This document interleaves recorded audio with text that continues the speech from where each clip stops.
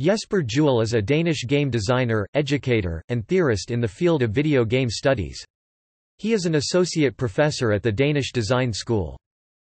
Juul is co-editor, with William Euricchio and Geoffrey Long, of the MIT Press Playful Thinking series.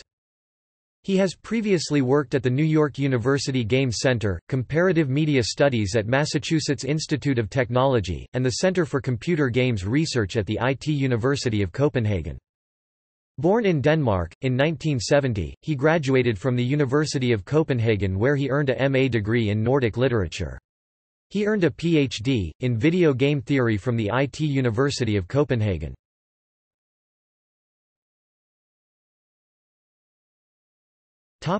Theoretical work.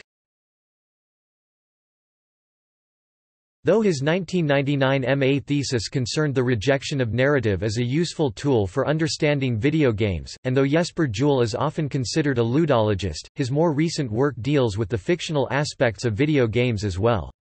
Juul's book on video game theory, Half Real, Video Games Between Real Rules and Fictional Worlds was published by MIT Press in 2005, and named by designer Ernest Adams as one of the 50 books for everyone in the game industry.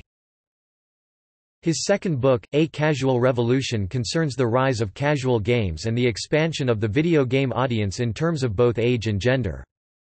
Juul says that his third book, The Art of Failure, is about his personal experiences of being an obsessive completionist and the frustration that results of it. It discusses the paradox that players seek out video games even though video games often make players unhappy.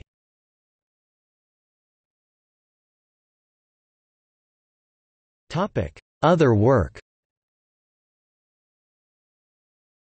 Juul has also worked as a designer and programmer in video game and chat development, and participated in the Indie Game Jam.